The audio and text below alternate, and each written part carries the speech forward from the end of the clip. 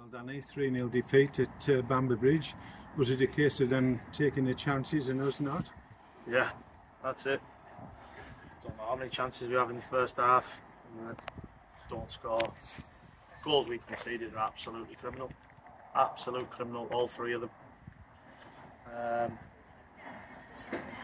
So frustrating, because I don't think we're doing ourselves anywhere near the justice we should be in this league. I think right now, it's frustrating me, Steve, because I think Saturday shows what we can do. We'll come here, and I just thought that we just took a backward step. And we weren't on the front foot. Things we spoke about, how we felt we could hurt them. And we just don't take our chances when they come along. Even second half, we huffed and we puffed. We have one with Dav's. Dav's got to score. Can't go through one-on-one and just not hit the target. It's really frustrating to me with me at the moment. Is it the fact that the constant changing of the team through nobody's excuse. Fault? No, that's an excuse. An excuse. Otherwise, I would run with 16 players. Yeah. That's not an excuse. You can't tell me that 10 players there aren't good enough. I thought Conor Hamill was excellent today when he came on. He waited his turn, and he done really well. I thought Kieran Casson again. I ummed and ahed about whether I could play Cass again. Just his fitness levels aren't quite there, but Cass shows how important he is for us, and if we're going to be successful this season, we need a fit Kieran Casson. And Conor covering every blade of grass again. He's in absolutely turmoil in there with his back, but he's got through another 90 minutes. 2 in 3 days is what he's about. But I thought there wasn't enough positives for me today, Steve. I thought we were.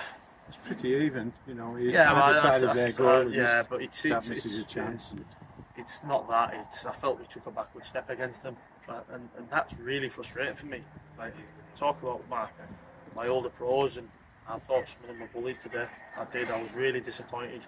I thought that there was opportunities there to go and stamp your mark on the game and things like that, and we never turned up. So you're looking at the likes of Stafford and Bamber Bridge. Are you thinking, well, these are the teams we should be taking points off rather than the Max and the Radcliffes?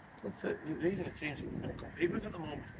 We've rolled over here. We're 3-0 down at half time. The game's, barring a miracle, the game's done. We can't keep being 3 goals down. And the goals are absolutely criminal.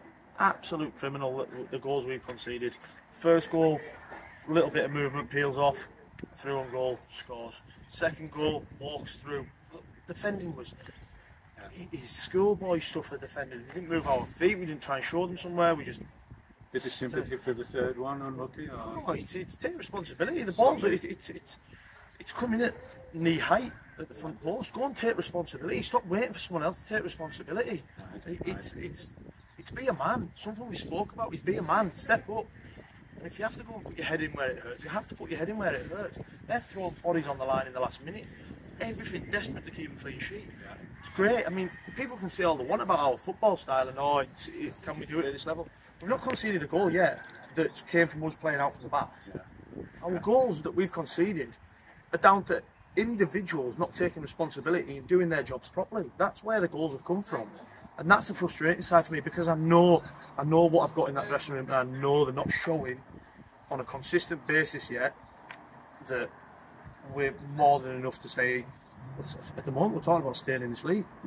And for me that's absolutely ridiculous. And that's no disrespect to anybody, but I know what quality we've got in that dressing room. Now, I've given the boys an excuse for the last 4 weeks that the Saturday, Tuesday, Saturday, Monday schedule's taking its toll. It's the same for every team. Every team's got a Saturday, Tuesday, Saturday, Monday game. So it's not just us.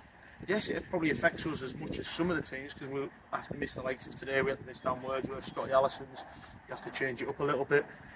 But it's so frustrating for me at the moment. It's so frustrating, because right now I see a team that needs a bit more belief in themselves, and when they do that, I know they're more than a match for anybody in this league.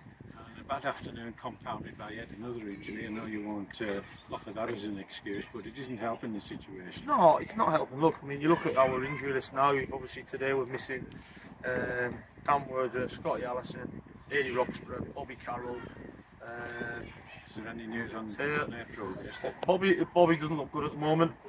He's going to go for a scan this week, and we're just praying that the results are good.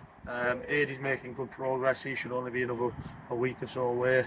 Scotty Al, he just after the game, he just sort of he's feeling it again.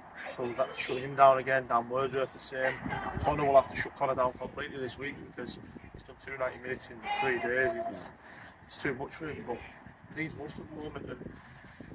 And so it's a bit dodgy for Taylor to play.